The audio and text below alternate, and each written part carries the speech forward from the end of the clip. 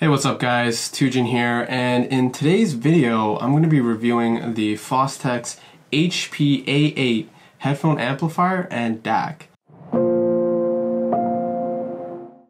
Now if you see my previous video, my previous workhorse was the Fostex HP-A4BL balanced headphone amplifier and DAC, and I love that small unit altogether. Now, I had the opportunity to pick this up, and I really wanted to know what you get when you move up in the Fostex line. So with that being said, let's talk about the build differences. Now, with this unit, the footprint is about 4 times as much as the A4BL, which wasn't a big issue for me because I did have the desk real estate. One of the huge perks of that is that the power supply is actually integrated in this unit, while the A4 had that as an external power supply. So cable management wise, this has a bonus. Now looking at the finish, it follows a similar theme with the A4. It's a brushed aluminum finish, except with this one you get a scratch resistant coating at the top. And then you also get the glass finish over here. Now the buttons are almost identical, but I can rest assured that the buttons with the A8 is actually higher quality. Now, if you've seen my A4 video, the buttons actually didn't toggle fully, and I had issues with the pre-outs cutting in and off. With this unit, that wasn't an issue at all. Now, one of the big reasons why this unit is bigger is because it has a Toriel transformer, and that requires a lot of space. The perks of that though is that you get less noise floor, better efficiency, and less interference, which should translate to a better sound. Now, with that all being said, let's transition to the functionality, because this unit has a lot more than the A4.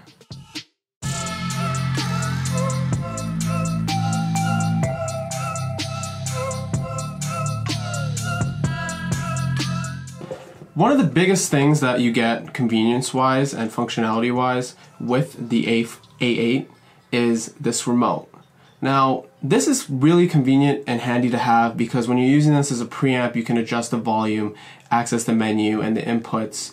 But without this, you're screwed. Let me explain why. Without this remote, you basically have to use this knob and this button to toggle through menus, inputs, filters, through the OLED display, and it's a pain in the ass.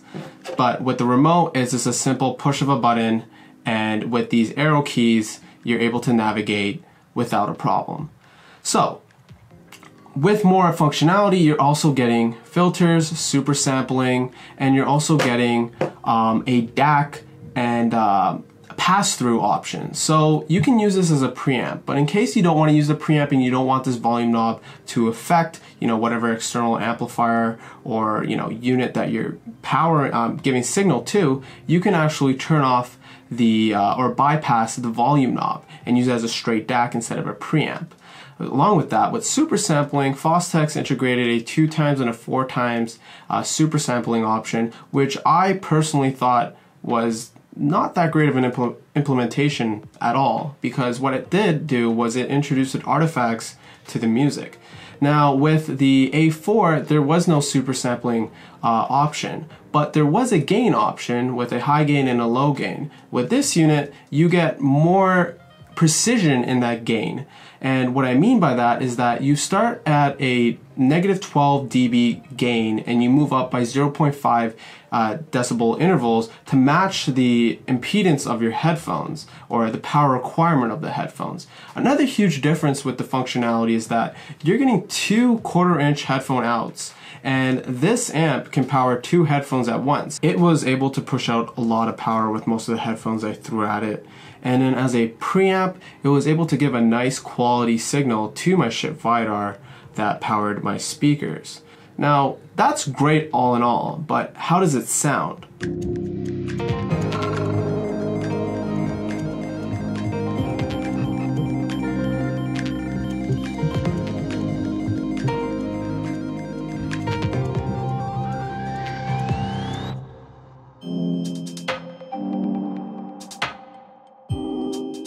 this is where I get disappointed, because sure, it provides, you know, excellent power and the output is just insane, but the DAC is where things go south. So from the HP-A4BL, you're getting a burr brown DAC, and it came off more neutral and, you know, refined. With this, you are getting some clean power, but the AK4399 chip in this unit, in combination with the amplification that's going inside, it provided a sound that honestly made everything I connected to a tad more bright, which is a good thing and a bad thing when it really comes down to the pairing.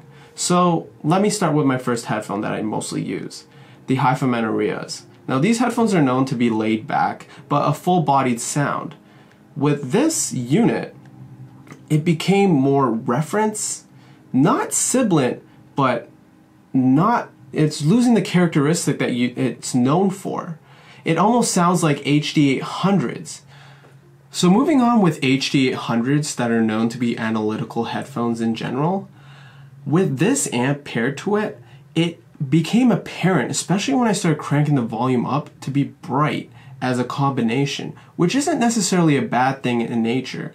With the ZMF Aeolus, it was pleasureful to listen to the combination with this amp and that headphone in particular, especially with the ZMF being a more fun sound with a more of a recessed treble. Now, you'll know more about the ZMF in the actual review coming up, but with that being said, I did enjoy that combination.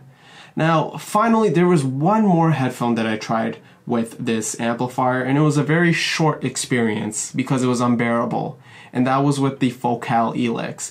The moment I put them on, I took them off, and that was the end of that. Now, with that all being said, with the preamp output, I did find this unit in particular to work well with my KEF R100s, especially when powered with the Shit Vidar amp that I have. That speaker in general is a very forgiving and laid back speaker, and when paired with this as a preamp, it just overall made the sound a bit more full bodied and more all-rounding. So I enjoy this unit for that use, and it's probably why I'm going to keep this amplifier. Now with the pairings I've mentioned, what I've noticed is that this this unit has a treble tilt. Now with the bass response, it's nice and tight with really good extension. Now really when it comes down to concluding this review, you know, you can have some really great experiences with this amp and horrible ones like I had with the Elex. But with that being said, I'm sure there's a use case for this amp, and it really, yeah, it does come down to pairing. Alright guys, so if you liked the video, make sure to like, and if you aren't subscribed, please do. And I'll be hanging out in the comments section, so if you have any questions, please do ask, and I'll see you guys in the next one. Peace.